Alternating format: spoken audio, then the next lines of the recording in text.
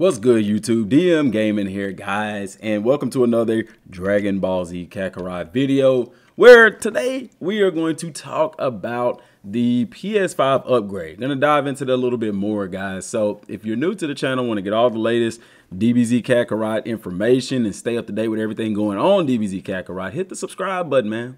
It doesn't cost you anything at all, and it helps me to continue doing what I enjoy doing and making these videos. So we know that the PlayStation 5 version for Dragon Ball Z, PlayStation 5 and Xbox Series X, is coming out on January 13th of this year, okay?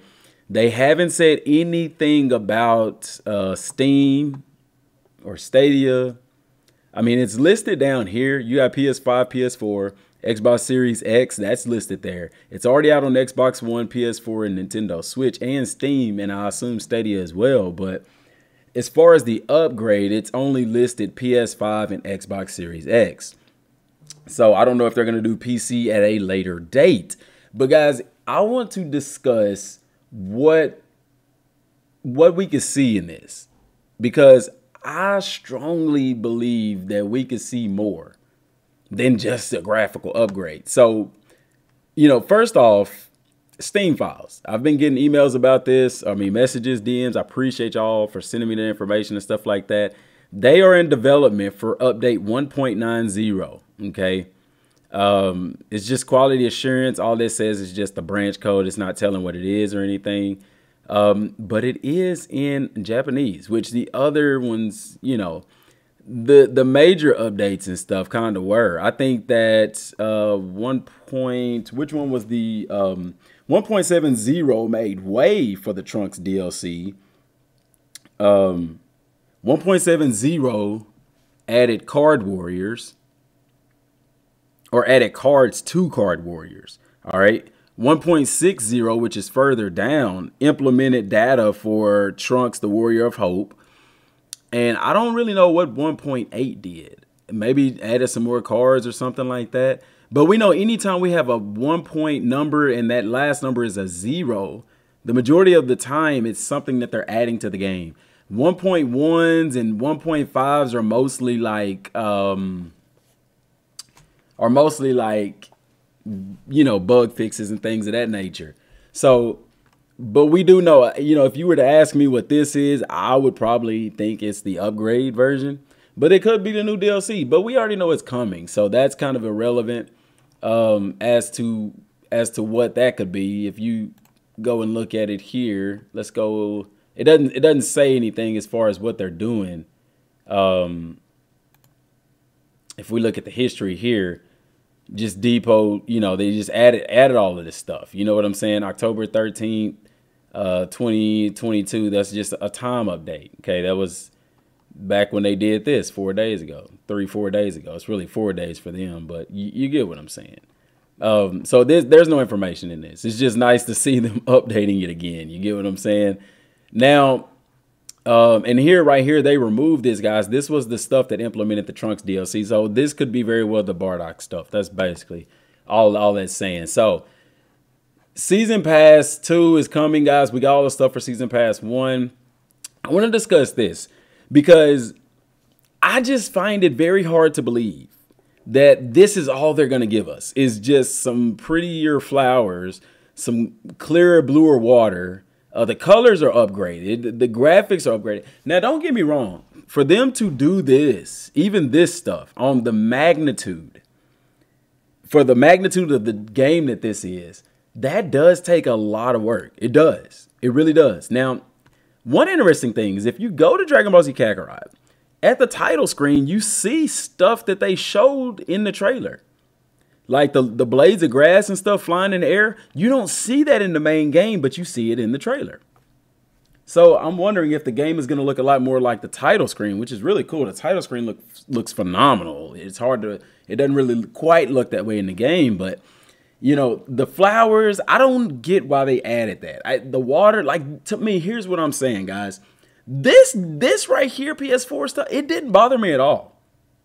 I would love to have had 60 frames per second. We're going to get that with the next update. But them adding all of the GI stuff in here, it really didn't sway me either way. This isn't what people ask for. This isn't. The 60 frames per second, yes. This, no. I think everybody in agreement with me. Let me know in the comment section. Do you even care about this? I mean, don't get me wrong. It's nice to have. But at the end of the day, do we really care about it? What we want in Dragon Ball Z Kakarot is a new game plus. What if that's coming along with this? Because, guys, the way that the game is set up now, with the time machine and the game, even with the Battle of Gods and the Fukasa no F DLCs, it kind of pushed you to start the game over.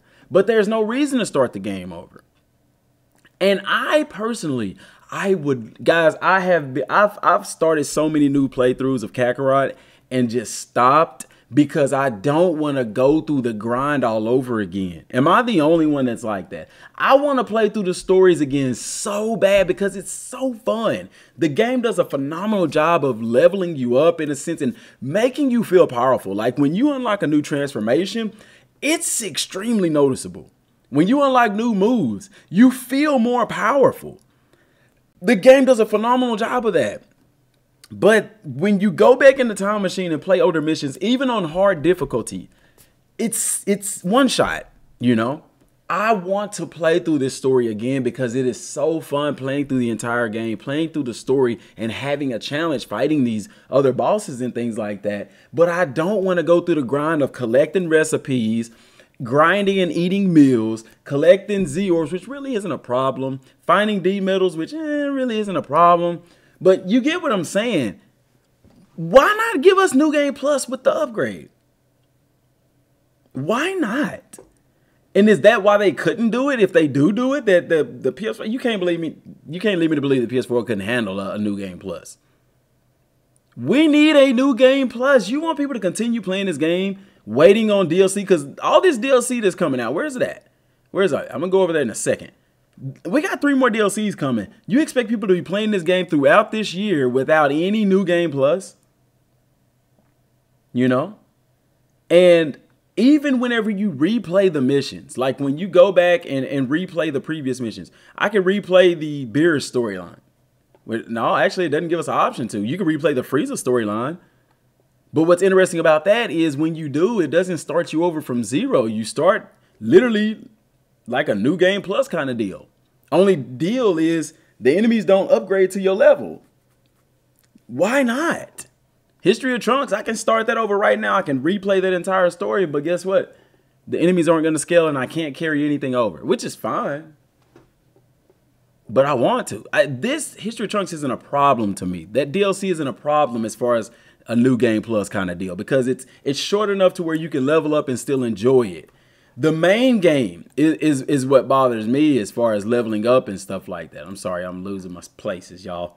The new game, the main game, this right here, this is what I want a New Game Plus for because y'all know the grind is real. This game, guys, I hate it because you can't train to get stronger. Training only unlocks moves.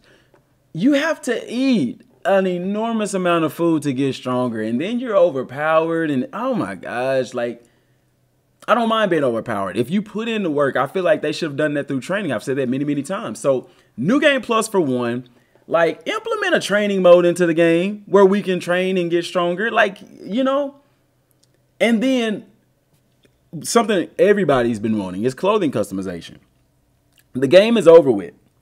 I would love to go through and change clothes. I would like to wear Goku's Saiyan armor. I really loved that when they was in the hyperbolic time chamber, you know. So I don't know. It's one of those deals where I look at the price of this DLC because this DLC here is only going to be like 20 bucks. It's not going to be $50, $60. Okay. Or to upgrade, it's going to be free. However, I find it hard to believe that they spent this time doing all of this and they're not going to get a profit. Because the majority of people who have Dragon Ball Z Kakarot, guys, we've already got it. The majority of people, like, I don't even know if Kakarot is still selling copies enough for them to merit a next-gen upgrade that they're going to give free to people who already have it on PS4 and Xbox. Where is the money in that? So it leads me to believe that they are going to add some things to this PS5 version. Now, there are different versions that'll be available. You can get, I think they call it the Legendary Edition, which is going to come with the upgraded graphics, of course. And then it also comes with Season 1 and Season 2. So you get the Season 2 pass as well as the Season 1 pass with the Legendary Edition. And then they have the Basic Edition, which is just the game, and I think that's like 20 bucks, you know. And then they have another edition that gives you the PS5 upgrade, Xbox Series X upgrade, and Season 1. It gives you the Season 1 DLC stuff. So maybe that's where they're trying to get their money back at, is by selling, trying to attract new people to the game. They announced a new DLC. You know, they're upgrading it for PS5 and Xbox Series X. And, you know, people may say, hey, like people like me, I would buy it. I would probably get the one that's going to come with the Season Pass 2, even though I don't need Season Pass 1, you know. But at this point in time, they're not even talking to anything else about this. Now, what leads me to believe that there could be more to it than that is because even in the V-Jump, for them to announce a PS5 upgrade in the V-Jump, to me says that they're leading with this. They're already showing you this stuff. Leads me to believe that there's going to be some things added to the game. For one, what are we going to do with the load times? There's zero load. There probably won't be a load screen for Kakarot when you get to go to a new stage. Because even in PS4, it started out slow, and they did a patch on it that made it a little bit faster, or a lot faster actually, because it was a little slow. Are we going to be able to use instant transmission? Are we going to get some new moves like that, you know? And you could say, well, instant transmission really isn't important because the load times are so down to zero that, you know, and then what happens when you don't have Goku? Are you going to instant transmission? No. So are they going to open up the world after you beat the game? The power of the PS5 does make that possible, but I think the structure and the way that the game is built, you're just not going to be able to do that. So I'm going to be realistic about that. I don't think they're going to have it to where after you beat the game, it's completely open world.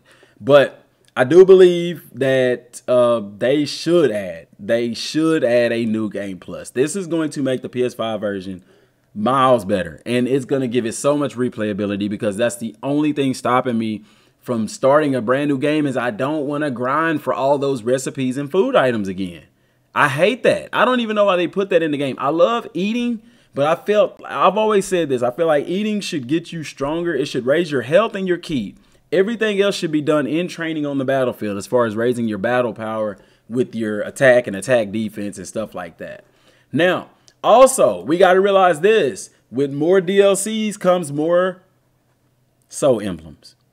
And to me, I love the soul emblem thing, but at this point, I mean, you pretty much got the categories that you really want maxed out. I think it would be really cool if they added a new category. And I've never understood why they didn't let you take these guys off. Like, why did you give them, like, if you go to your soul emblems, click on Goku, he has stats for other boards, other community boards, but you can't put him on another community board. Does that make sense? Like, why even give him stats for the eating community board if you can't even put Goku's soul emblem on that community board? It doesn't make sense, and it goes the way for all of these guys. So I never understood the thing behind that. It didn't make sense to me, but I don't know. Maybe we'll get some clarification. I, for one, am just super excited to see what we get with this new upgrade. Like I said, I really hope that we get more than just a graphical upgrade and frame rate. Like, to me, that doesn't merit $20, because I could do without that. I don't need that. 20 frames per second, awesome. Love it. That should be free anyway. But then, like I said, the fact that they're giving it to us for free probably says that we may not be getting much of anything. But at the same time, I will say this. The majority of the time that we've gotten a new DLC, they've also done free updates. Now, they didn't do a free update with the history of Trunks, but with the first DLC, we got Cards Warriors. And then with the second DLC, if I'm not mistaken, or the other free update that we got, was the Time Machine, or we got the Time Machine and Cards Warrior. So we got two free updates, two big updates that added something really big to the game, which the Time Machine was supposed to be in the game to begin with, so that's neither here nor there. But this is, I mean, they have a complete section listed for free updates. The first one, like I said, was Card Warriors on 10/28, and then on 3/19 in March, we got the or the first one was on March. We got the Time Machine first, and then we got Cards Warriors in October of 2020. Gosh, that seems so long ago, man. It seems like yesterday, but it was so long ago. It's almost going to be 2023. That's amazing that this game has been out for 3 years and it's still fun to play, man. So let me know what y'all think down in the comment section down below. What are some things you would like for them to add? And be reasonable, guys. Be realistic. What are something that could be realistically added to the PS5 Xbox Series 1 version that would make it worth it? Like I said, because me, myself, and they got to know that I want it. I want it. Send me a collector's edition. Do something. I got the collector's edition of the first one. Shoot, send me one for the PS5. I want a case. I want a case. I want a case. Give me something. You know what I'm saying? Bandai Namco, holla at your boy.